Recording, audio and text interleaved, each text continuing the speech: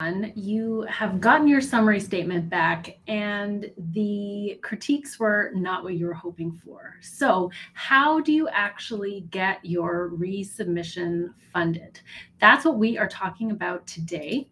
If you're new around here, I'm Sarah Dobson. I am a research grant consultant, and my team and I help early career researchers get funded at NIH.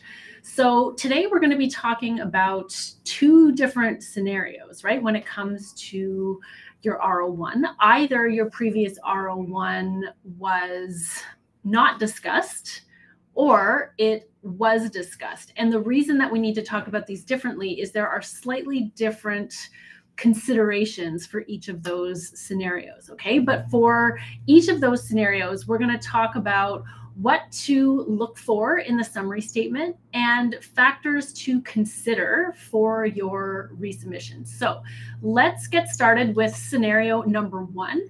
Your R01 was not discussed. So generally speaking, this is an indication that there's a major flaw in the proposal, or that there was a problem with strategic alignment or framing of your grant. In other words, it might have gone to the wrong study section, or it might have been put in front of reviewers who just really didn't get it because their expertise was not aligned properly with what you were speaking to, what you were proposing. Okay, so that's sort of the general sort of overview of your R01 not being discussed. So let's talk a little bit more about what we need to consider for this scenario. The number one thing is that this is not the end of the world, okay? It happens a lot, right?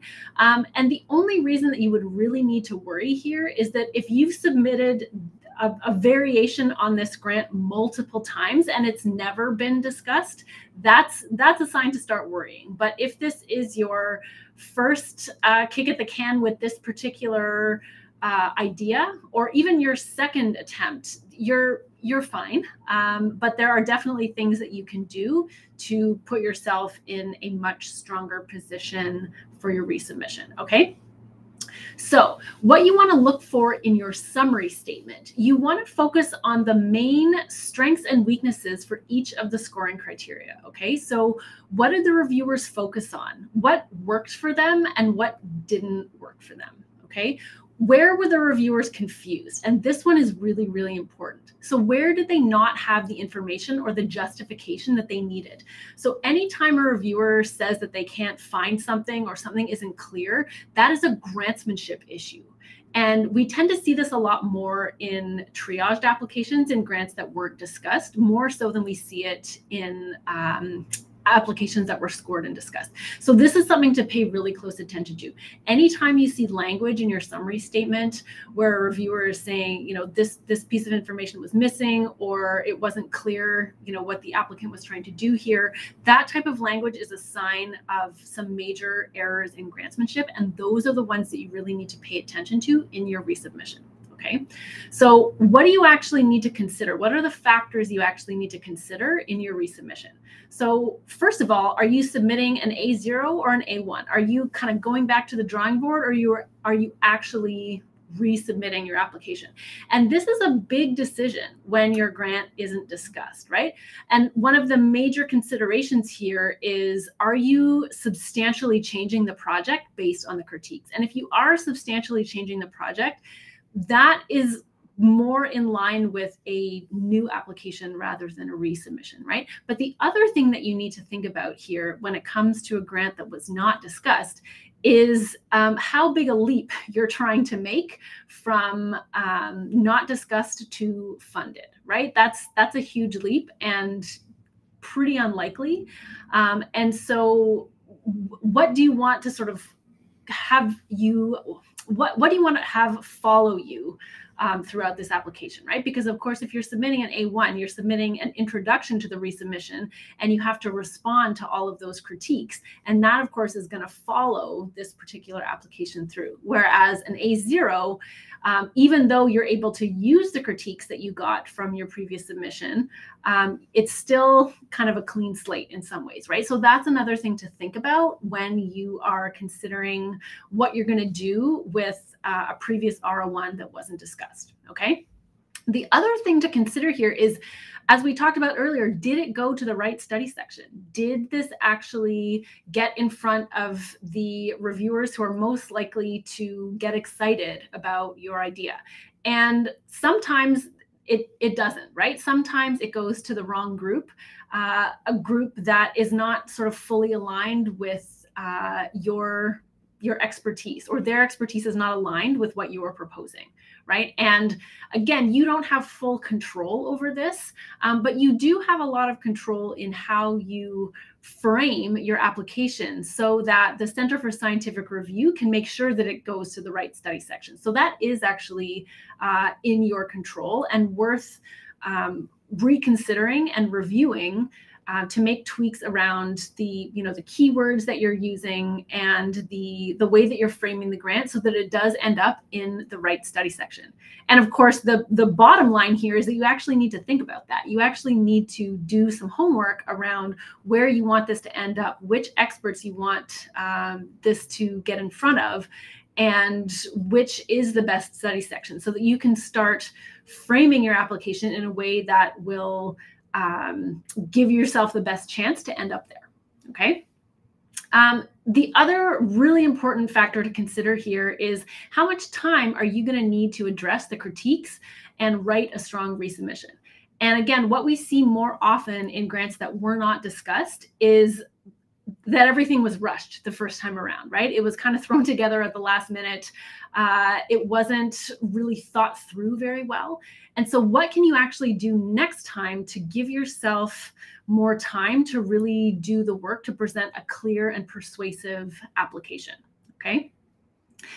Of course, the other thing that's tied to that is, what are you going to do to improve your grantsmanship to, again, make your application clearer and more persuasive for your reviewers? How are you going to anticipate and address those questions and objections that your reviewers are having, right? That is part of really strong grantsmanship.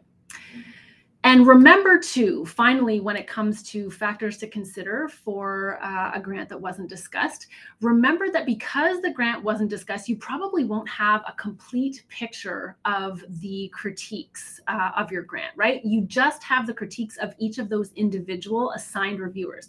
So it's possible that on your resubmission, you will have a whole other set of critiques that you need to address. So just be aware of that. At this stage, there really isn't a whole lot that you can do about that, aside from what we just talked about, right? Improving your grantsmanship, giving yourself more time, and really making sure that you are strategically aligned, okay? So let's move on now to scenario number 2, which is that your R01 is discussed. So the sort of high level overview here is that this is a sign that your reviewers liked your grant, but they didn't love it. And so the question now is, how do we get them to love it? Okay. So what you want to look for in the summary statement for a grant that is discussed. And I want to preface this by saying this is exactly what we do with our clients when we're working in the strategic grant review service with them. The very first thing that we do is we go through their summary statement with them line by line in a process we call a resubmission strategy session. And so what we look for in their summary statement, first of all, is we take a close look at the summary of the discussion, right? So what were the main strengths and weaknesses overall? And then we go through mostly the weaknesses in each of the individual scoring criteria. And we ask our PIs, do you agree or do you disagree? And either way, we get really useful information, okay? If the PI agrees with the critique, then we know that they're going to be able to go off and make the required changes to be more in line with what the reviewers are critiquing or what they are suggesting, right? But if the PI disagrees, we also pay really close attention to that, because they will provide a justification for why they're doing it the way they're doing it and why the reviewer is mistaken, right? Sometimes in these conversations privately, the language is a bit saltier than that. But of course, when we're writing our intro to the resubmission, we keep it very diplomatic, but that's fine. When you're talking to us, no big deal. You can be as salty and petty as you want to be. That's what we're there for. But like I said, when we are asking our PIs whether they disagree, it gives us really good information about why they made the choices that they made. And what's important to know about that is that that's what needs to be in the next iteration of the grant, right? That's what either needs to be in the intro to the resubmission page or embedded within the grant itself, is a stronger justification for why you're doing it the way you're doing it. And you might actually even call out the suggestion or the critique from a reviewer, not directly, but you would sort of call out and say, well, another way to do it is this, but here's why we're not doing it that way, right? So you're directly addressing and saying, yeah, we could do it that way, but here's why that's not going to work, or here's why we've chosen to do it this other way, right? So you are getting more in depth with your justification for why you're doing it the way you're doing it. Okay, so other things to look for when it comes to the summary statement. So usually if your grant was discussed, it's a sign that it did end up in the right study section, but not always. So that's one thing we always check with our PIs, is whether they think that it went to the right study section or whether we need to revisit that and sort of reframe things a little so it ends up somewhere else. But that's really it for the summary statement. But of course, there's a lot there, right? There's a lot to do with that summary statement. And then factors to consider for your resubmission. So generally speaking, at this level, the changes to the approach are relatively minor. They're relatively quick fixes, right? It's more about ensuring that you are explaining your idea clearly, succinctly, and persuasively. And so grantsmanship really comes into play in resubmissions, but it looks different than it does for grants that are discussed. Remember when we were talking about grants that aren't discussed, we are talking about grantsmanship in terms of errors in grantsmanship, right? There's missing information, missing justification.